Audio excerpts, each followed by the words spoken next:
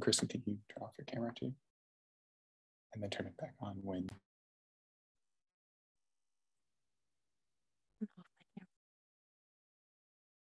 I don't.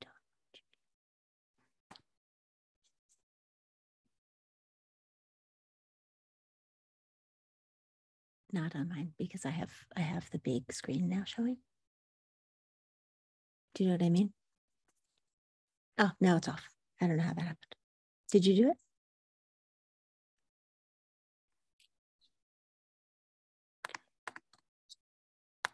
Vicky, do you want to open the room if you haven't already?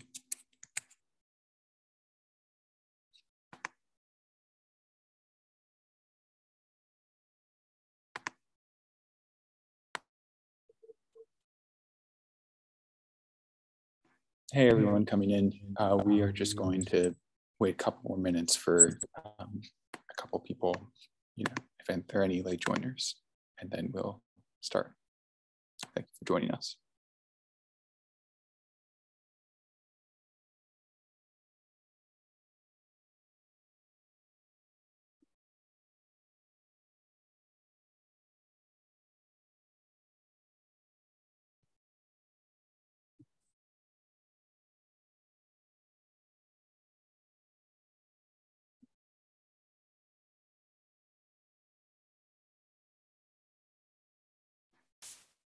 We're just going to give people one more minute to log in. 12. Thank you for attending or coming today.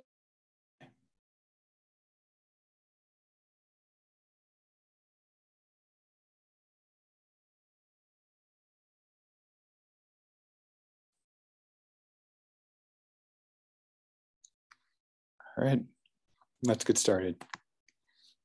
We're excited that you're joined us this afternoon. Welcome to our report launch webinar and virtual panel discussion for Del Norte and Mendocino County Spotlights. My name is Alex Powers. I work with Measure of America. Before I turn things over to Lisa Carreño, President and CEO of the United Way of the Wine Country, Michelle Rich, Director of Community Impact for the Community Foundation of Mendocino County, and Tiffany Gibson, Director of Wellbeing for Adventist Health. To commence our welcoming remarks, I'd just like to review a couple of housekeeping items. So today's webinar and discussion is scheduled for 90 minutes, ending at 1:30 p.m. Pacific time, and the session is being recorded. The audience will be in a listen-only mode. However, we encourage you to submit questions for speakers throughout the session as you think of them by clicking on the Q&A link, which should be at the bottom of your screen. Our speakers will address as many questions as time permits. Now I'm going to turn things over to Lisa. Thank you, Lisa.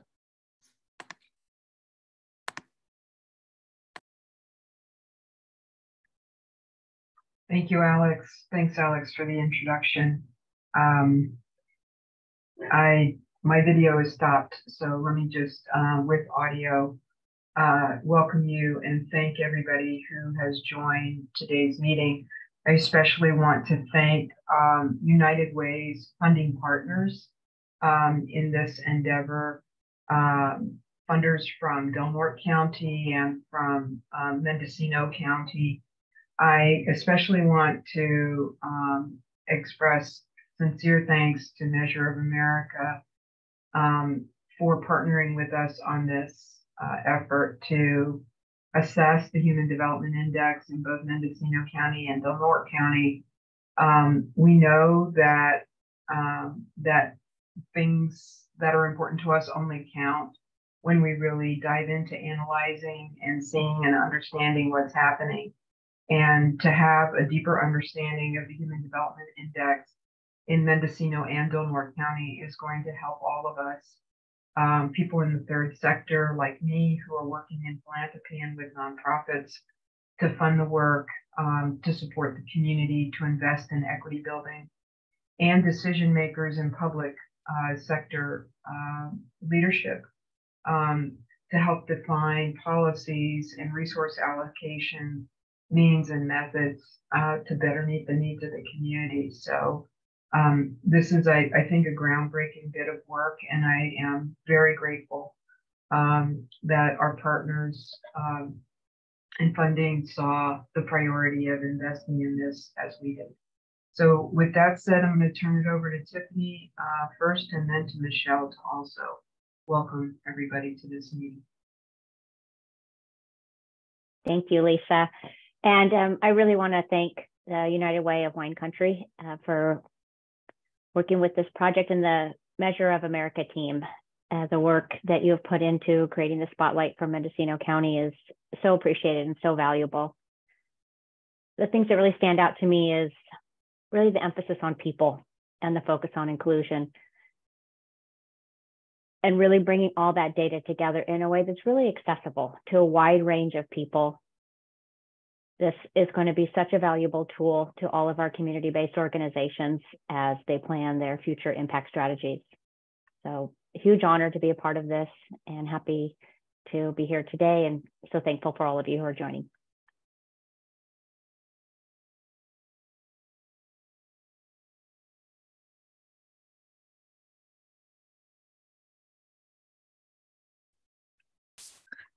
Thank you, Tiffany. So I want to echo my colleagues and welcome everyone here today. Thank you for taking the time to dive into the data. And while we will be looking at data for our county today and for Del Norte, I feel like it's essential to ground that data in the landscape of our counties, the beautiful redwoods, mountains, and oceans that make Mendocino County and Del Norte such unique and wonderful places to live. And I do want to take a moment to recognize that Mendocino County is located on the present and ancestral homeland and unceded territory of the Pomo people, the Coast Yuki, the Yuki, Haknome, Sikioni, Wailaki, and Caddo people. I want to honor those tribes who were brought to Mendocino County without choice and are now part of the Round Valley Indian tribes, including Pit River, Nomlaki, and Concow people. And I include this acknowledgement because it offers a context for the story that Mendocino County's data tells. And I know the same is true of Del Norte County. And what that data tells us is that it's a harder place to live than California as a whole from the perspective of the Human Development Index measures. We have significant racial and ethnic disparities that are linked to the ongoing effects of the historical trauma experienced in our communities. And these disparities affect every aspect of life here: economy, education, and health. For us as a foundation, as we consider how to move the needle on these disparities, we start our work with both the connection to the community, which I appreciate Tiffany highlighting, but also with what the data tells us about our communities. From there, we can be strategic in our grant-making, community leadership, partnerships, and donor engagement work. The Portrait of California, and more specifically, the Spotlight on Mendocino County, are very valuable tools to help us do our work better because they help us understand community experiences in a more nuanced way and validate what we hear directly from our communities. With that said, I'll turn things over to Kristen Lewis, Measure of America's co-founder and director, to present the key findings from both reports. Great, thank you so much. Let me just get my video working. Start video. Okay, sorry. All these technological things are always a little bit of a challenge. Okay. Here we go. Okay. All right, I think all is in order. Does everyone see the agenda there? Yes, and can everyone hear me? Okay, so great. So again, I just wanted to, first of all, thank everyone for their kind welcoming remarks. Really appreciate the support that all of you and your organizations have shown us in this process, and particularly, of course, to these organizations that have provided funding for the report. So I'm just going to, for about half an hour or so, go through our findings, and I'll just do a very brief introduction. Most of you know all about this already, but just in case you don't.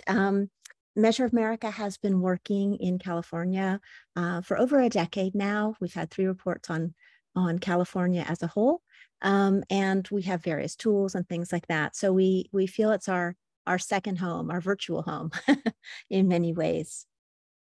This project is part of the Portrait of California 2021-2022, which we released toward the end of last year. In addition to the reports, the spotlights on Del Norte and Mendocino, we also had reports on the Inland Empire, Sonoma County, and we'll be releasing another report in a few months' time on the San Joaquin Valley. So just to really quickly remind you of our sort of conceptual framework, everything we do is under this umbrella of human development, which is an alternative to money metrics like GDP. It was developed at the United Nations in the late 1980s as a way to measure progress and well-being in countries around the world using something that was more complicated and complex and better reflected people's lives than simple money metrics. So instead of asking how is the economy doing like GDP does, the Measure of America and human development approaches more broadly ask how people are doing. So this idea of human development is really about the real freedom ordinary people have to decide how to live, who to be, what to do, how to run their life in a sense. We all have a lot of theoretical freedoms in the United States, but in terms of real freedoms to imagine our future lives and make them come true, those freedoms are not really available to everyone in the same sorts of ways.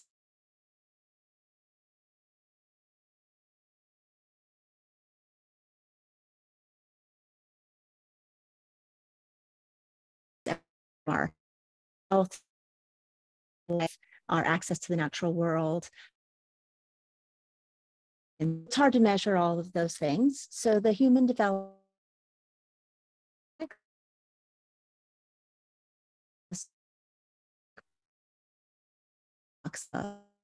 than life of value and a decent standard of living. So you'll see that the presentation I'm about to give will really focus on these three areas. A long and healthy life, we use life expectancy at birth as the proxy. For access to knowledge, we use degree attainment for all adults age 25 and up, and school enrollment for young people age 3 or 4. Living, the proxy is median personal earnings, which is the wages and salaries of all workers 16 and above. Many people ask if we adjust for cost of living. We don't, because there's not really a well-recognized and good formula for doing that doesn't introduce a lot of distortion. So we don't adjust for cost of living.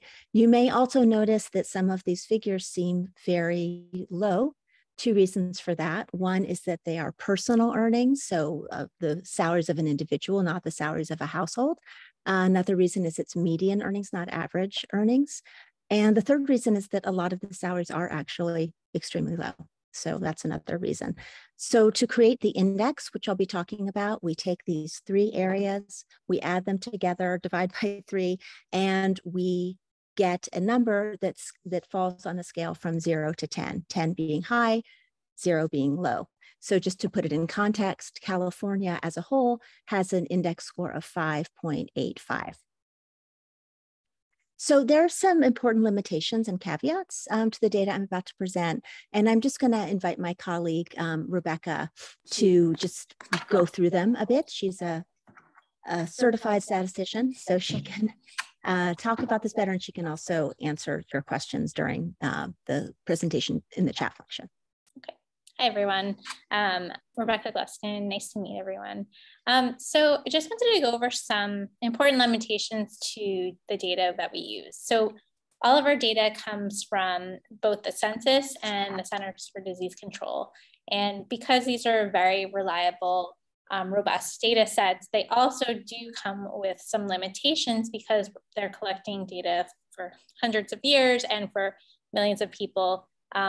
They've been set and very regimented for a long time. So the data are not available, unfortunately, for all groups, mostly due to population size and also opportunities to identify in these surveys, which are fairly rigid and structured so that they can be measured over time, but they're also a little slow to change with the time. So some of the categories are a bit old. Some of the data presented are less reliable. And we say that with a caveat in that it's still data that we can use for program planning, for nonprofit use, for applying for resources. But if we were doing like a thesis study on logistic regressions, I wouldn't do that. I wouldn't use the data for like an academic research project, but I think they're really important to use for program planning and for resource allocation. As you know, many Native Americans identify as Native American in a survey, but then also plus another race in the census survey. This is really just how the census is structured.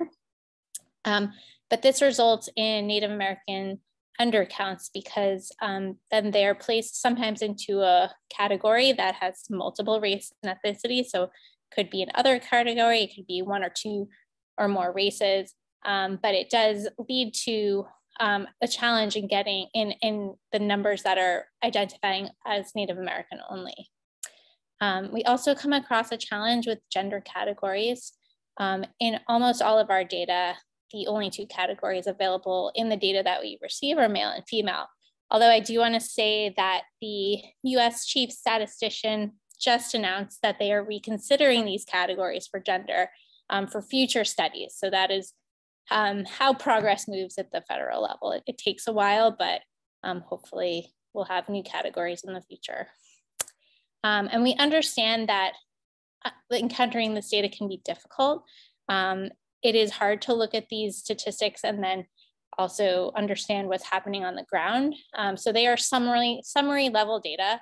They don't always translate exactly to people's real world experiences, but they are a bird's eye view of what's going on in the region. It's not an individual account for everyone. And then we're mindful of critiques about how current data norms, languages, and practices can be harmful. And we always want to be open to growing and learning with every group that we work with. Thank you so much, Rebecca. Mm-hmm.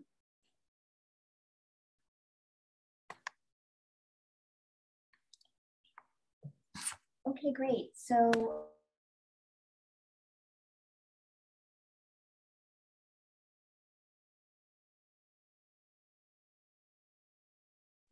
okay. All right, I think I'm unmuted now. Okay, so I will start with Mendocino County and then I will go to Del Norte County and I'll stop for questions in the middle. So here we go. Let's see.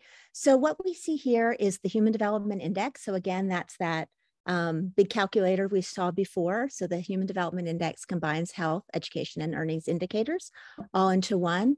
On this map and on all of the maps that you'll see today, darker colors represent higher scores. So they represent higher Human Development Index scores. They represent longer lives, more education, and higher earnings. So that will be consistent, even though the colors will change, the darker shades are sort of higher scores or higher levels of well-being. So the scores here in Mendocino County range from 3.16 on the scale of 10, up to 10 to 6.74. And so you can see here on this map where those highs and lows are situated. Here, so we've created an index by census tract, which is what you saw a moment ago. And then we also present the HDI by race, ethnicity, and gender. So here we see under the gender column, we can see that women have higher score than men in general on the overall HDI index, 4.69 versus 4.26. And that's striking because though women live longer, you can see quite a big distance between women and men in terms of life expectancy, and have much more education, a much higher education score for women than men in Mendocino County. Women still earn less than men. So we'll talk about that more later on.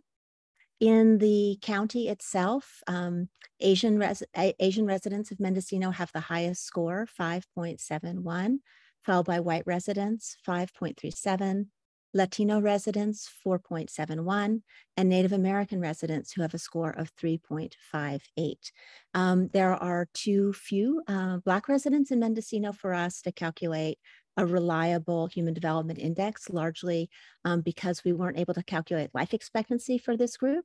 We do have data on education and median earnings, however, so we can talk about that later. And for some groups, white, Latino, and Native American residents, we were also able to calculate a score by gender. And we see that for all groups, for white and Latinos, women have a slightly higher score than their male counterparts, whereas Native American men and women have very similar scores, with men scoring slightly higher. And again, there were too few Asian and Black residents to calculate a disaggregation by race and ethnicity and gender. So now I'll just go through each of the three areas of the index, starting with a long and healthy life. So again, life expectancy in Mendocino County is 78.8 years. That's less than the California average, which is 81.1 years. And we see a range from a low of 74 years to a high of 85.3 years. So again, these are census tracts in Mendocino County. The higher life expectancies are denoted in that darker red, and the lower levels of life expectancy in that sort of more salmon color. If we disaggregate by gender and race and ethnicity, we see a huge range from Native American men whose life expectancy at birth. So again, life expectancy at birth is how long a baby born today can expect to live if current patterns of mortality continue throughout his or her lifetime. So for Native American men, life expectancy is 70.2 years. That's 11 years less than for California as a whole. And it's considerably less than the life expectancy for Latina women, which is 89 years, over 89 years. So there's a huge variation. We do tend to see in California, Asian residents living the longest, followed by Latino residents. So seeing these high life expectancy for Latino women is something we've seen in many parts of the state. You can see that Latino women and Latino men have a fairly large gap between their life expectancies, as do white women and white men. It's quite a chasm there. And the life expectancy for Native American women and men is a bit closer, about 5 years.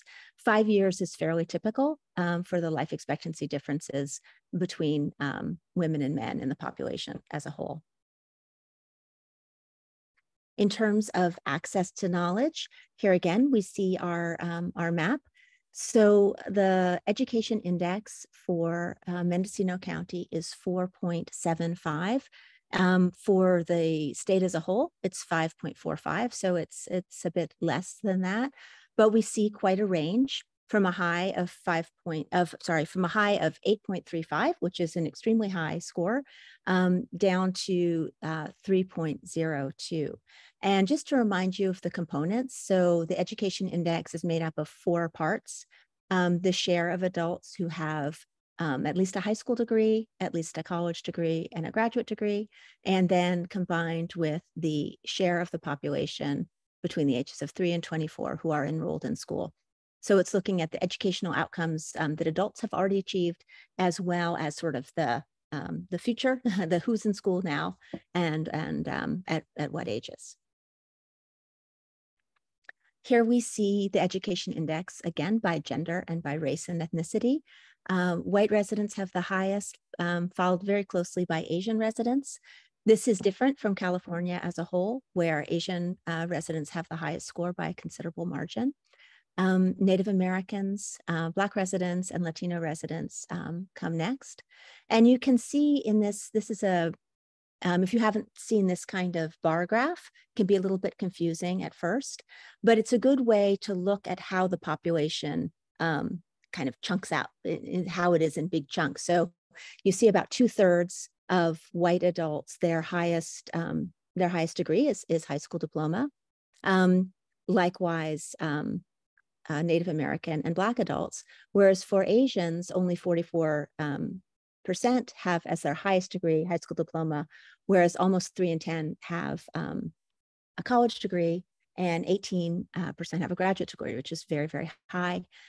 For Latino residents, there you see about a third have less than high school, did not graduate high school. This is very much something that represents a situation of sort of first generation. Many immigrants to California perhaps didn't have the educational opportunities that they would have liked to have in their home country. Maybe they weren't able to graduate high school.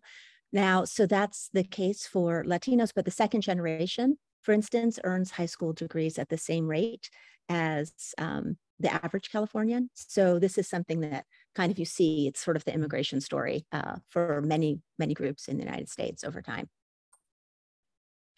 And now we'll just turn to decent standard of living. And here we have, again, the earnings. So just to put this in context, California as a whole, the median personal earnings are just shy of $40,000. Here in Mendocino, it's $28,500. And there's a huge range from just a bit over $17,000 up to $35,900. And again, the very, very pale greens are the areas with the lowest earnings, and the dark sort of evergreen color have the highest earnings. And I mentioned earlier the gender earnings gap. So here we see it represented. So in Mendocino County as a whole, that's under gender, that first column, but I'm sorry, that second set of columns shows the difference in earnings between women and men. The earnings for women and men who are white are about the same. The earnings are a bit higher. And then basically we see this gap in all of the racial and ethnic groups, the smallest among Asian residents of Mendocino County. And the reasons for that, there are many reasons for this. One is women are more likely than men to work part-time. The reason for that is, of course, greater disproportionate responsibilities for caretaking labor, taking care of kids, taking care of elderly relatives. There's a real penalty for motherhood in the labor market. So women and men tend to earn much closer salaries before they have children. Once people have children, men tend to earn a bit more. They kind of get a bonus for every child they have, whereas women take a pay cut hit for every child. There still exists wage discrimination, of course, and then women are concentrated in different sorts of jobs than men. And those jobs, because women are there, tend to pay less than jobs where men with similar educational credentials tend to have jobs. So a good example is home healthcare aide and parking attendants aide. Both have same sort of requirements for education, but parking attendants tend to make more than home health aides do.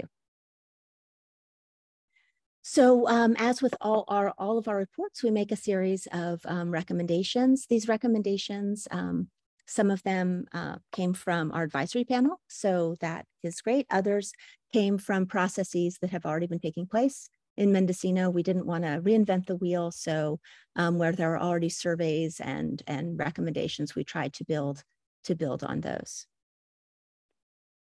And now I'll just break for questions about Mendocino. You can pop them in the chat, or you can ask to, you can unmute yourself and ask questions. No, you cannot. Okay, you have to just put them in the chat. Okay. Oops.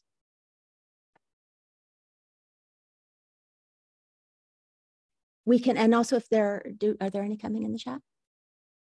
I can't see because of my screen sharing. No, we don't have any questions just yet, Kristen. However, so another option is that, oh, there's one. Here's one question. One thing.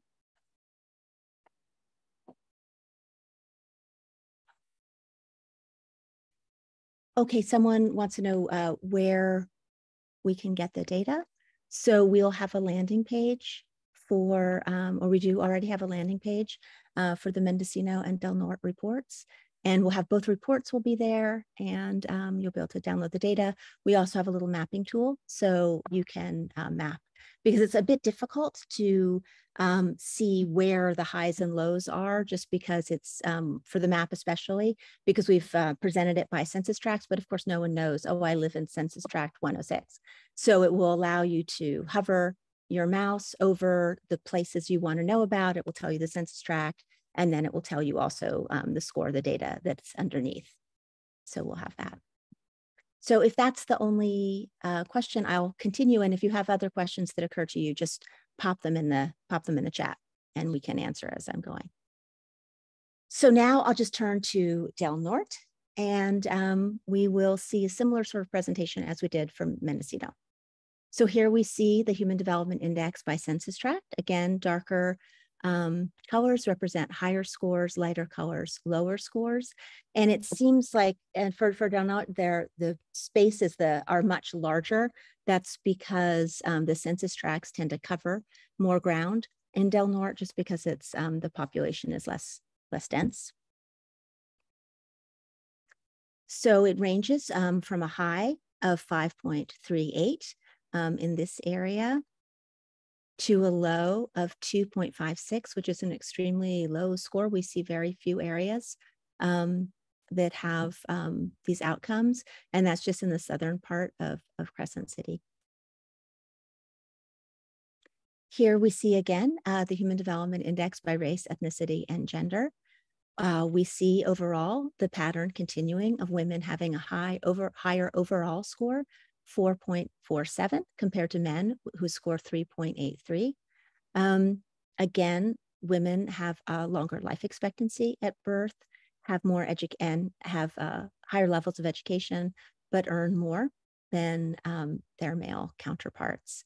The score for white residents of Del Norte is 4.90, for Latino residents 4.60, and for Native Americans 2.38.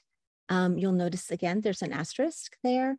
That's again, just to talk about what Rebecca had mentioned earlier, that you wouldn't use this for your statistics thesis. The reliability wouldn't be sufficiently high, but for the purposes of planning and understanding, it gives us a good indication. And again, we see white women and Latino women performing better than their male counterparts, including Latino women having a higher score than white men, and Native American men doing slightly better than their female counterparts. Again, this has to do mostly with the very low earnings of Native American women, $17,300. Now we'll turn to a long and healthy life. So life expectancy at birth in Del Norte County is 78.3 years. And there's a range from a high of 79.7 years, so almost 80, closer to the average for California, all the way down to 73.1 years. And again, you can see this area around Crescent City to its north and south as having quite low life expectancy. Here we see those people on a line that we saw from Mendocino, and this shows everyone's life expectancy at birth, all the groups for whom we were able to calculate life expectancy.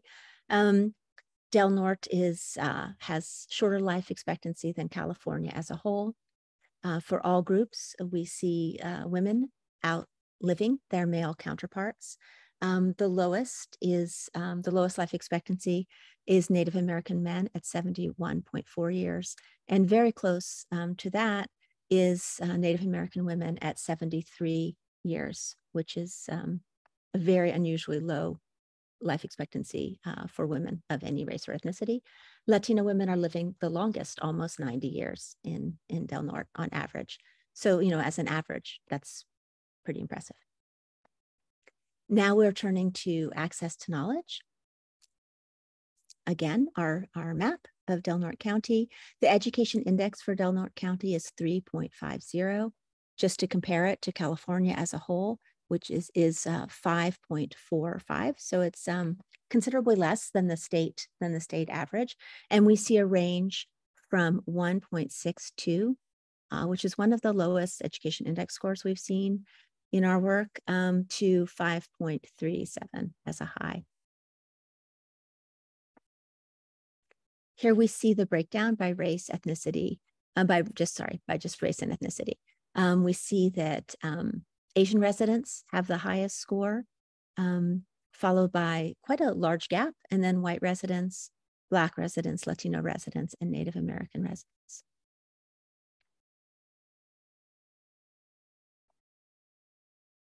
Oh, just to go back, sorry. For Native American residents, it's quite striking. There's a very high share of adults whose highest degree is a high school degree, almost 83%. Comparatively fewer going on to college and graduate school, but not that many adults without a high school degree compared to, say, the rate for Black or Latino residents. And now a decent standard of living.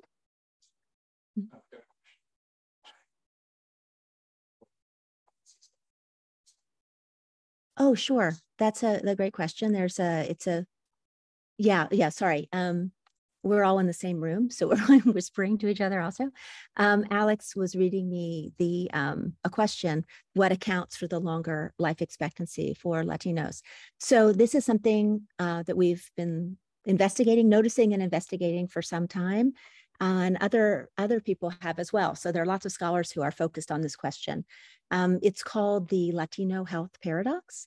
So all around the world, groups where more adults have higher levels of education and where earnings are higher, those groups tend to have longer life expectancies than the groups with less education and lower earnings. However, in the United States, that doesn't seem to be the case. So as you'll remember from the education slide, Latinos as a group tend to have lower levels of adult educational attainment. And again, it has a lot to do with immigration and the chances people had available to them in their home country. But despite the fact that that Latinos have lower levels of education on average and earn less, they have the second longest life expectancy in California, just behind Asians and Latino women in particular. So there are a few hypotheses for this.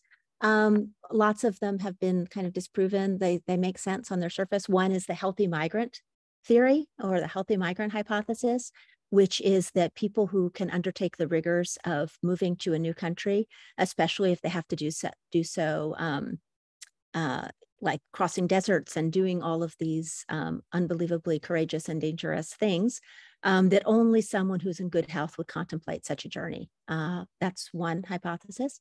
Another is that called the salmon hypothesis, which is that when people are ill, they go home to die, go to their home country if they're sick or we want to die at home. And so their deaths are not counted in the United States.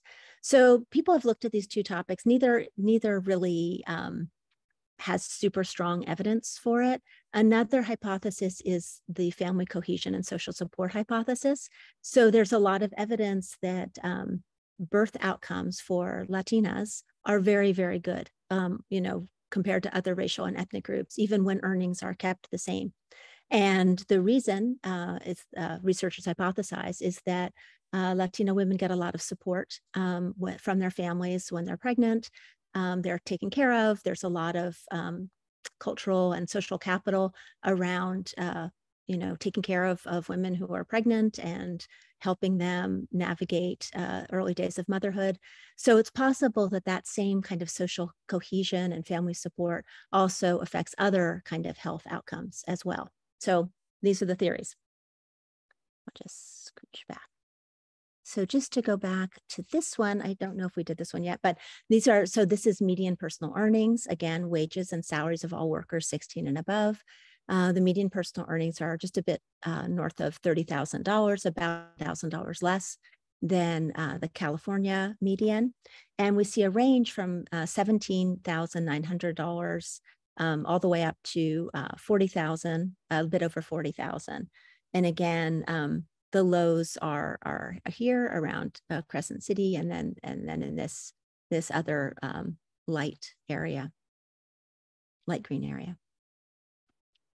Here we see again the gender earnings gap. You'll notice that the gender earnings gap in Del Norte is smaller than the gender earnings gap in Mendocino, which is interesting and noteworthy. And it doesn't vary super widely by race and ethnicity. The gap is not that different by race and ethnicity, which is different from, say, California as a whole, where the white earnings gap is about $20,000, and other earnings gaps are more like for Black residents, I think it's more like $5,000–6,000. And again, same reasons. And again, we made different recommendations for Del Norte, though some are the same. We did make supporting the health and well-being of young mothers one of our recommendations here, because the rate of birth to teen mothers is higher here than in many other places. Likewise, the needs of at-risk young people. The youth disconnection rate in Del Norte is about 32%, which is that's teens and young adults, 16 to 24, who are neither working nor in school. That's, I think, the second highest or highest rate among California counties. So that's a real priority for the region. So again, just to open it up to questions and answers, and before I pass it to our panelists, I think I'll.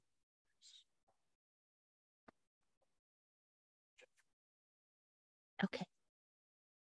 Hi, Kristen, we do have a question, and it's Yes. What accounts for the shorter life expectancy for Native American people? Are the same studies you talked about for Latinos? Oh, sure. So one of our Effort as well? questions was what accounts for the shorter life expectancies for Native American people, and are similar studies being done? So there are similar studies being done. We have seen an actual drop in life expectancy among Native Americans in California in the 10 years that we've been doing work in the state. So for us, we believe that all these differences go back to the social determinants of health. So, I'm sure you all know this, the social determinants of health are the conditions people are born into and they're exposed to when they're children, at school, when they're working, in their neighborhoods, and so forth. And things that are good for your health, your social determinants of health, are decent standard of living, having enough money, so you're not exposed to chronic stress, healthy communities where you can walk and exercise. And so areas where people are deprived of opportunities for healthy choices, in a sense, tend to have lower life expectancy. So in most of the country, the lowest life expectancy for a long time was for Black Americans and people who are Black living in all parts of the US. And in recent years, it's been quite sort of trading off between Native Americans and Black Americans in terms of having the shortest lives. So I think that both are attributed to the social determinants of health, the history of, genocide, land theft, racism, and all kinds of stressful, disempowering, and marginalized experiences that these groups were put through. And so, unfortunately, it's reflected today in shorter lives. Yeah. Someone has to ask, will both reports include the data as in the portrait of Sonoma County? And yes, they will. And again, you'll also be able to download the data if you want, and to map the data onto a little map tool that we have on the website. And we're going to get the data, I'll have it. Okay. So I think I've answered the questions in the hopper here. If anybody has any others. Oh. Yes. So the question was, are people living in group quarters included in the data? And they are. Yes, they are.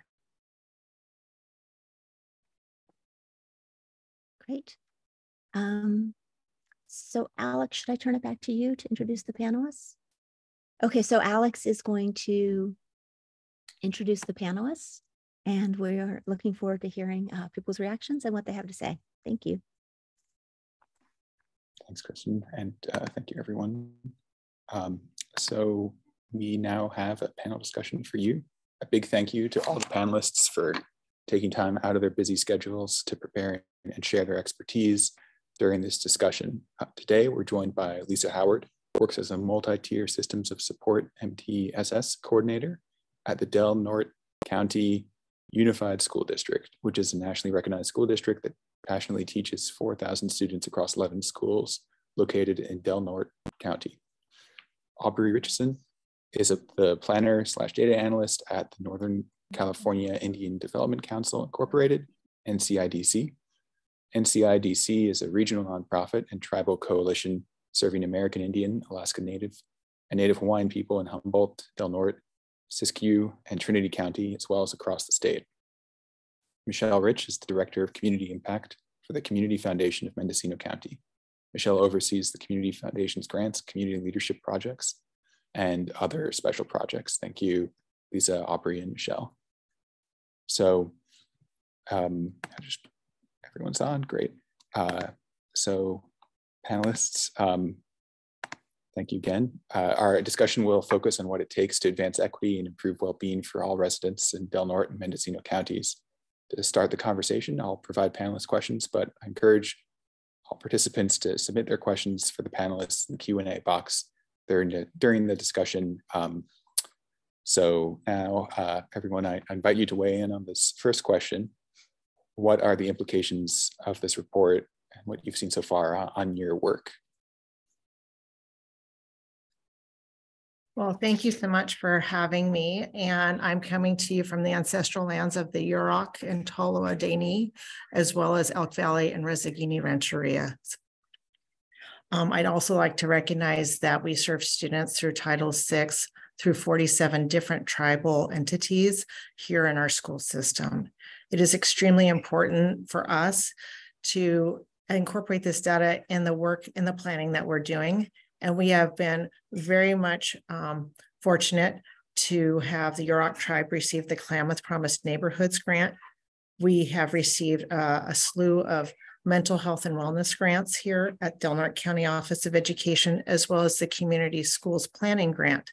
And now in combined effort, we are using this data collectively to address problems. So we have tribes at the table, we have agencies at the table, we have not just schools, but stakeholders, members of our community and neighborhoods and parents. And for us, it's really important for us to do the deep dive on data, as you have done for us, to indicate which areas within Del Norte County we should concentrate and target those resources and pay attention to so that we can increase our equity and access. Our mantra is multi-tiered system of support is our delivery model. And for us, it's really important that those who need get what they need in a timely fashion. And so we have a whole child mantra that is not just educational achievement indicators, but also the wellness piece of how the whole child comes to us. And so whole family is now included in that as well.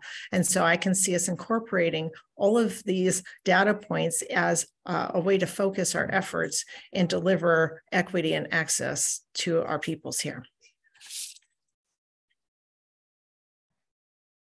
Thank you, Lisa.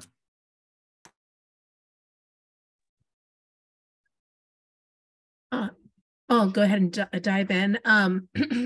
So at the foundation, the report really supports the qualitative data we've collected during our recent strategic planning process, and really supports the work we've started and are going to continue to do to move from more equal grant making to equitable grant making. So we've always tried to make sure everyone was included and at the table as best we could. And I think, the data really speaks to how not everyone comes to the table with the same resources. And so it's not just about bringing people there, but making sure that everyone has what they need to get to the table to begin with. And so having the data support that, I think, is really key in helping our board understand why that's important.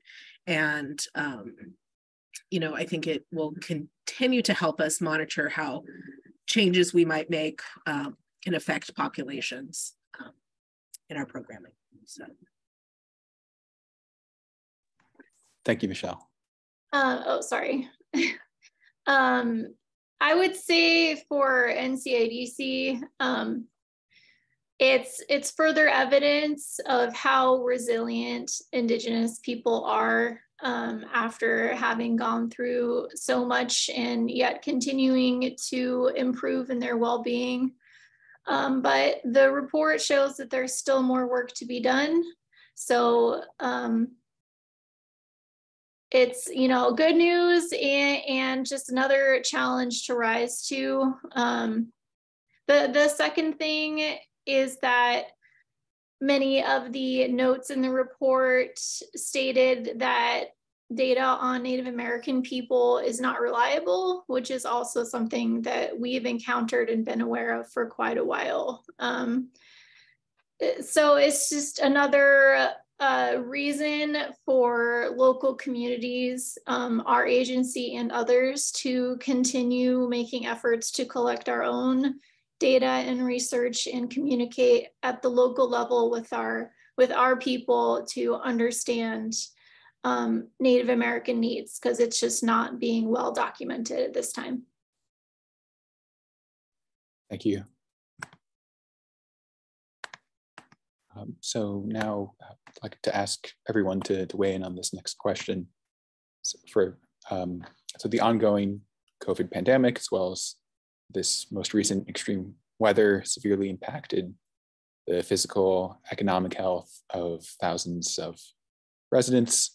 This report identifies several areas for investment and action designed to close the gaps in standard of living, increasing economic security for low-income workers, improving population health, and reducing health inequity, and making educational equity a reality, just to name a few. Could you please pick one of your recommendations or interventions from this report and tell us what you need, what you think needs to happen to really move the needle on that issue?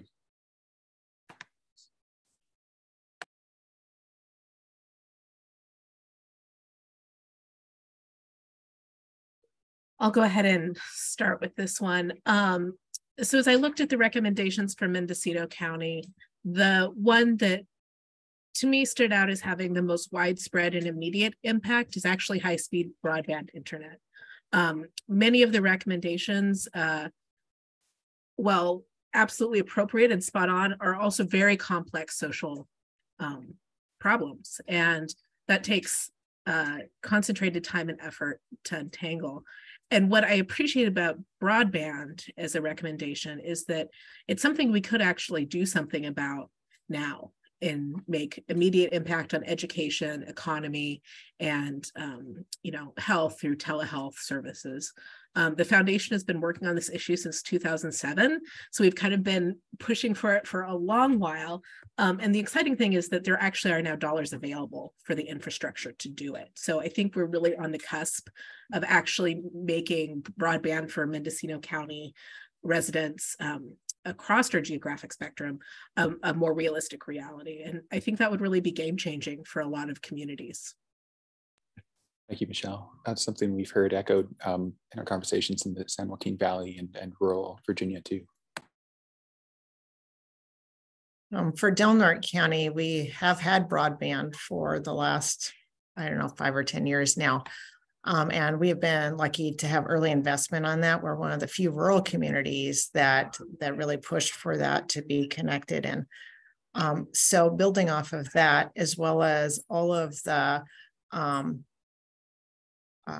financial resources that are available at this moment, when all of us have targeted resources at that top recommendation. And what I foresee is that what we need to have is a summit that includes a needs assessment, communal needs assessment, to prioritize and show this data as part of how to focus that lens, make sure all of the arrows are pointed in the same direction to actually address the needs that are being identified within the report here and other data points that we have within our community. Now is the time to take those resources, because I suspect there will be very few times in the next few years where we can say we are flush with money to do something about what we are seeing as health and wellness outcomes for our community. So for us, we're really talking about, regular planning meetings, and it's begun somewhat under the Klamath Promise Neighborhoods Grant, thankfully, to bring in a lot of groups to talk about how to improve outcomes for Native Americans within all of Del Norte County, because that grant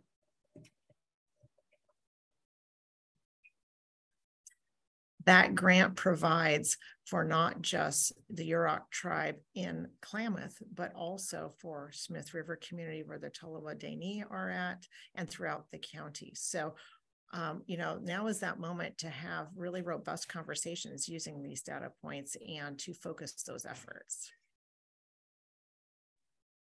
Thank you, Lisa. I appreciate you bringing up planning and coordination. That is what I was going to focus on. And I think it weaves through a lot of the recommendations, targeting resources to the most vulnerable populations. I think active efforts from all of us to educate our community, both agencies, governments, and community members about systemic inequities and what that creates. In addition to like the current inequities we're experiencing, the actual data, and then each of us intentionally and actively working to combat that by putting in more effort to reach those vulnerable populations and not expecting them to come to us, but making many and large efforts to make sure that they're included regardless, I think is a big, I think many people are working towards it. I think we should continue and make greater efforts to do that going forward. In addition to that, I think like a smaller, more specific point would be increasing data collection on various, not just ethnicities, but different demographics at every level, so that each of us can understand the people that we're serving, coordinate, make sure that they get the resources and information that they need, and that we can share that information between each other and grow as communities. Thank you, Aubrey. So Aubrey, my next question is for you. How can we use this research and data to accelerate or foster dialogue about advancing racial equity in systems and policies to address the inequities highlighted in the report? So I found this to be a little bit of a tough question, but my thought was that this report and any report of this kind, there's starting places. Those of us who provide various human services need this data to obtain and fight for more funding to provide those services. But our current and our future work is also to point to and highlight this data for others in community networks, in government meetings, foundations. So I think we all need to work to foster, like I was saying earlier, foster understanding of the systemic causes of inequity across the community, across different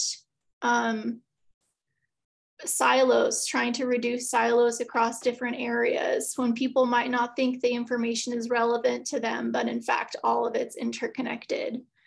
Like I said, influencing funding allocations, motivating internal examinations on what more can be done to address inequities in each of our work. I think that this is, this can be inspirational information to inspire that kind of inspection. really, we just want to make sure, I think we want to make sure this information is seen and used for change. Thank you, Aubrey. My next question is for Michelle. From your experience, could you provide some examples of groups or institutions that need to work more closely together to gain traction and change inequities in HDI, Human Development Index outcomes?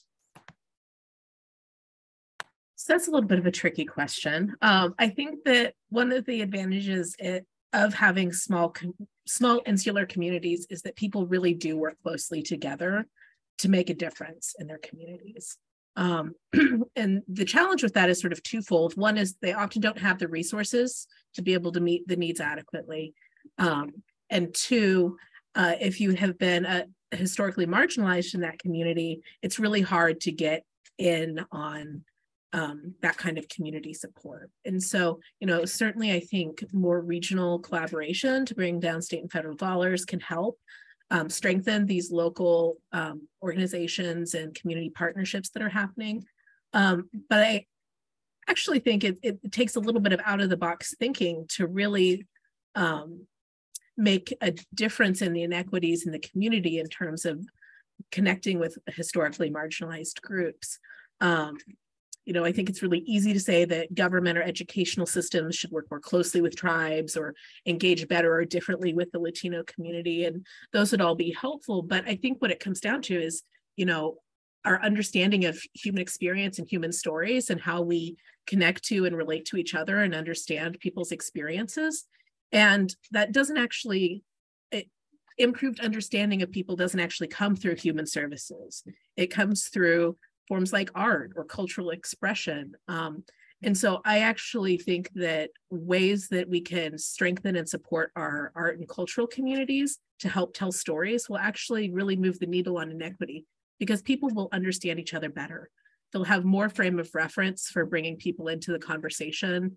They'll want to be more inclusive because they actually understand what people are going through in a really meaningful way. And I think a good example of that is the exhibit that's at the Grace Hudson Museum. I think it's still up right now, but they worked with local Native arts collaboratives to capture pandemic-related artwork and how the Native American communities continue to support each other in their traditional practices of regalia making and basketry through that. And I think it was a lovely way of presenting a different side of the impact of COVID in a community that was really healing, and also for the general public offered a way into that community that isn't just the stories they may have or the perceptions they may have of what it means to live in, for example, Round Valley or on one of the reservations. So that gives me a lot of hope. Thank you, Michelle. Now I'd like to invite everyone to weigh in on this final question. So if we're thinking collectively about a vision for Del Norte County and Mendocino County, if the recommendations in this report were to be implemented, what are 2 or 3 things that would be different or better and better for residents, especially for those that are struggling right now?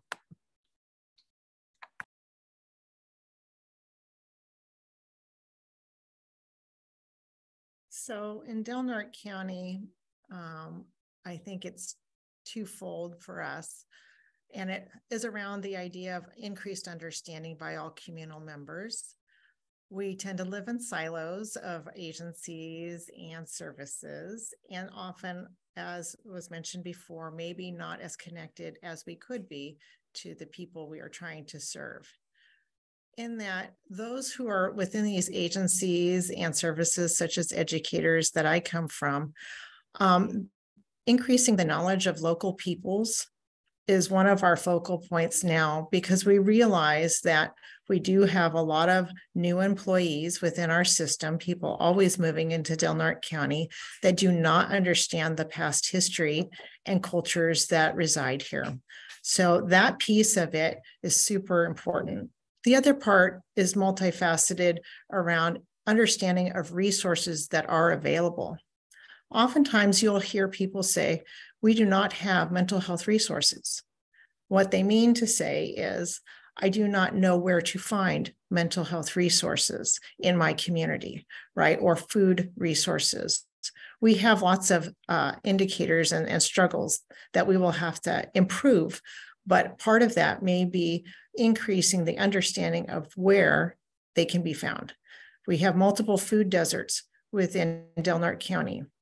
Then what we look at is, how do I have access to the resources that provide fresh fruits and vegetables within our community? And how can we expand that? So that then becomes that coordination piece that Aubrey mentioned earlier.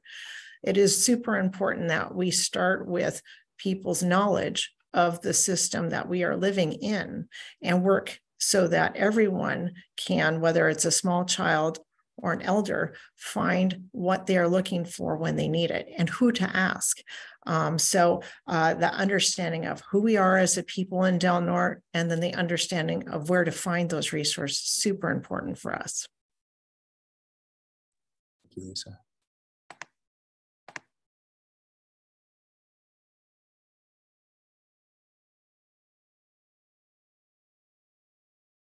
I think if we implemented the recommendations in this report, I mean, I think it's more of a road than a final goal. I think we'll always be working to implement these things. But I hope that it would result in fewer at-risk young people, which would eventually lead to just generally greater prosperity. Which, like Lisa was saying, you know, Del Norte is working with Promise Neighborhoods to really improve the path to prosperity for young people. I think that working on all of these things together will create a system that works for our youth and gives them the support that they need to find the life that they want to live, while also being able to cover their needs. That's my hope. Thank you, Aubrey. Yeah, and I would just echo Aubrey and thinking about the young adults who would benefit from these recommendations. The high levels of disengaged transition age youth is really concerning. And I think many of the recommendations focus on improving the quality of life for children and families, and that will pay forward enormously. Having young adults who are better able to enter the workplace with desirable soft skills, better emotional regulation and self-care skills, having, you know, more financial security and housing stability to help mitigate some of the toxic stress that just comes with, you know, being part of disadvantaged communities. I think it would have really huge long-term outcomes or impact on health outcomes and ultimately life expectancy. Thank you, Michelle.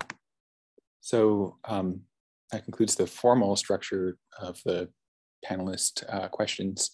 If anyone in the audience has, you know, questions that they'd like to direct to the panelists, please go ahead and ask them.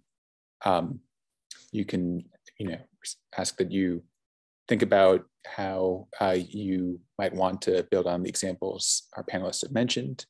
And yeah, what that's just been discussed, what kind of questions does that raise, or opportunities does it make you think of? So if you could just put them in the Q&A, we'll relay them to the panelists. All right, there's one question. Do you have suggestions for practical next steps, and how can we support each other in taking these next steps?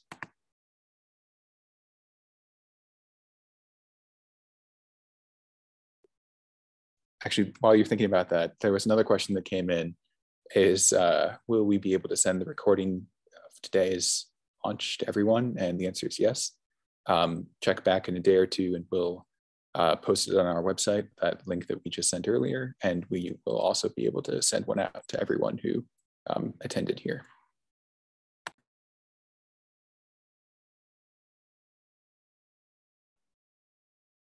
I would encourage those looking for next steps to pick up the phone, make the call, connect with that group that you've been meaning to or would like to, and have a point person that makes a lot of meetings for your key central people in power who make decisions, especially regarding the resources available to each entity, and bring people together. You cannot have enough opportunities to bring people to the table and have the conversations and start big and then go to small subgroups and do the work. We would often have facilitated meetings in the past through Building Healthy Communities, where 200 people would come together at Elk Valley Rancheria and have discussions about what this community needed. And that's how we prioritize 0 to 5 and early literacy, is that the community said, what is one of the best investments we can make in our community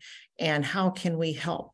And so it was amazing to find employers from across all the spectrum, as well as local neighbors and friends, showing up to the table to have rich conversation about how they might also be able to help move the needle for early education and literacy. And a lot of folks ask our County Office of Ed, well, how did you make those meetings? What did you do? Well, we knock doors, we go to offices, we make phone calls and outreach emails to people we don't know regularly. We absolutely take the initiative to forge new relationships or renew relationships that could be very productive for our future. Thank you, Lisa. Anyone else want to weigh in on that one? Yeah, I think that one of the things to consider is that with the effects of the pandemic and isolation and just the stress that has placed on our social service systems, there's a lot of burnout. And I think that makes it hard to think about how coming together to plan for the future in some ways, because you're just, I think everyone I've talked to in my circles, it's like, we're just feeling it. It's been a really heavy couple of years.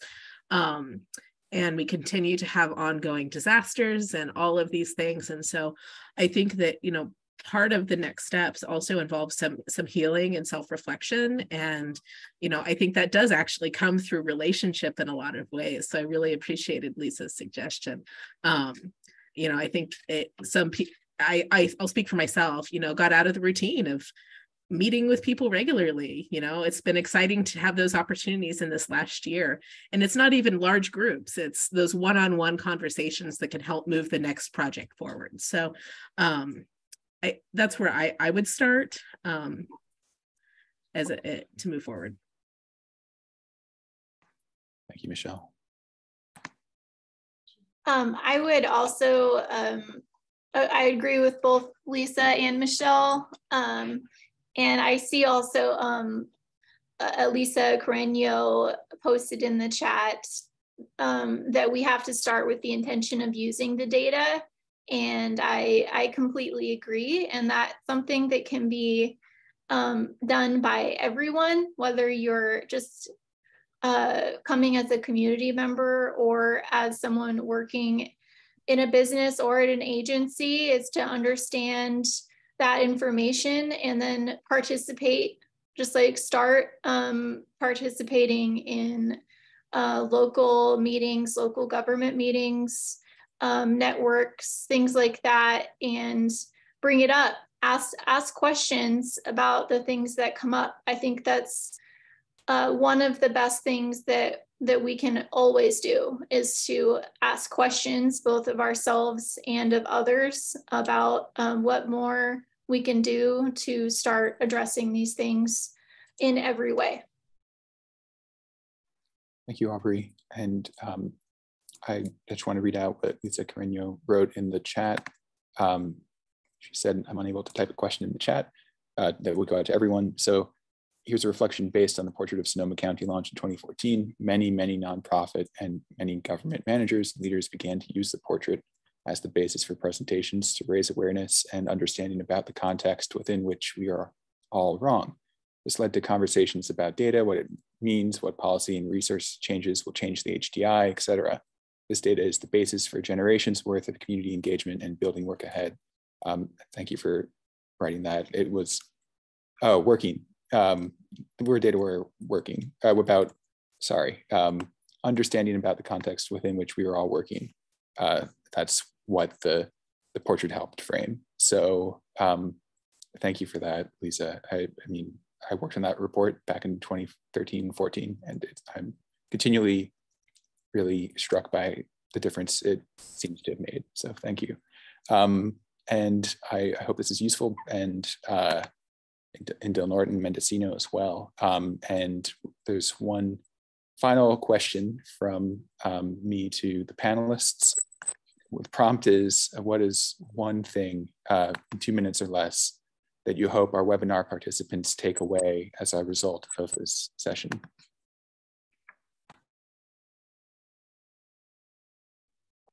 So I would say that cultural and experiential considerations can and should be made at all levels. I really liked the examples in the report of like coroners not being able to mark 2 or more races as something that can potentially be improved on, and also the example of the Yurok language classes being implemented in schools. There's many things that you can do in different businesses and agencies to create a more welcoming and supportive environment for all people. Thank you, Aubrey. I think I would want to just, I hope people take away, not just that it's difficult data and there's a lot of issues to overcome, but that there's also been some wins. And I think for me, the way this report actually called out the social justice inequities in addition to the data is really a key step forward in terms of just naming, the one of the root causes of our health inequities. And I think that's important to consider. I think it's important to take the wins when we have them. There's been a lot of great work in Mendocino on housing in particular. So yes, it still needs a lot of work, but we're building stuff and that's great. We might not have a lot of people going to college, but we do have a lot of students graduating from high school, and that is great. So I think, there's ways to pick on the things that are working to find hope for how we can leverage those into better outcomes in the future too. Thank you, Michelle.